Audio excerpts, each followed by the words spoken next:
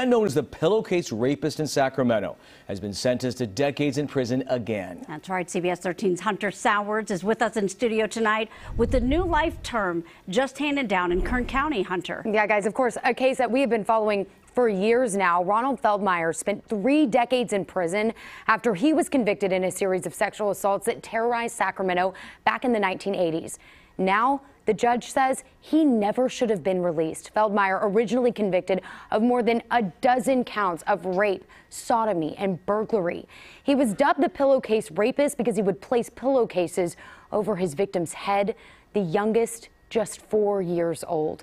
In 2019, though, after serving only half his sentence, he was granted parole and resettled in Bakersfield.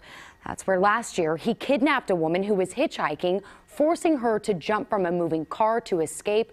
We spoke to the mother of one of the original victims who said that crime may have actually been a blessing. Like almost like a blessing in disguise that there was a new victim that came out okay. You know, I'm sure she's traumatized too, but he was going to do it to somebody. So at least the way this happened, he got caught. Just so sad that it took that for him to be placed back behind those bars for good now. In this latest case, Feldmeyer was sentenced to 25 years to life plus 13 years in prison. But of course, the big question on everyone's mind, how was he released early and why? CBS 13 Investigates found he had earned half-time credit based on an old state law. All right, Hunter, thanks for the update on that troubling case. Yeah. Tonight.